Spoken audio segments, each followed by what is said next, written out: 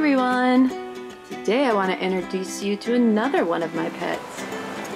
This is one of my 3 hermit crabs. His name is Megalodon. He recently changed shells. Whoop! Meg! We rescued him from a pet store that kept him in a toxic painted shell.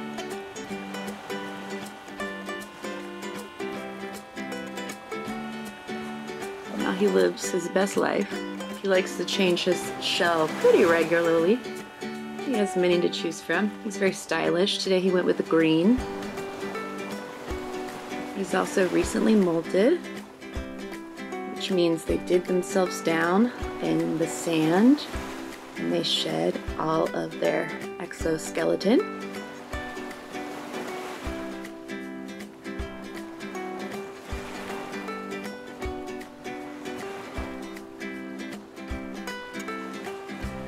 He's really friendly. He likes to be held.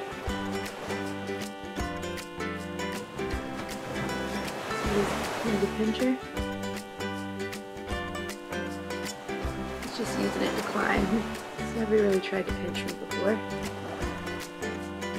With all of my crabs, I hold him the most. Like I said, he's very friendly.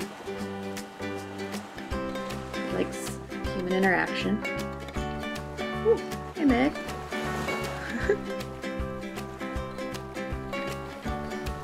So he lives with 2 other hermit crabs, Barney and Baby. Baby is a really tiny one.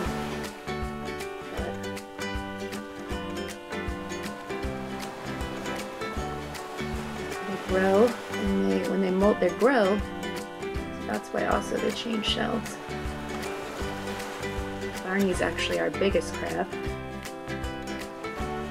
Megalodon was the biggest, that's why his name's Megalodon, but Barney has since outpaced him. So anyways, I just thought I'd introduce you to my other little pet. So cute, right?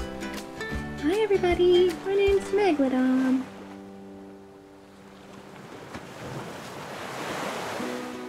He didn't want the cats to have all the attention. Alright, Meg. Uh-oh. Can't put him down because Ginger's nearby. She looks like she's sleeping, but you never know. Alright, see you next time, everybody.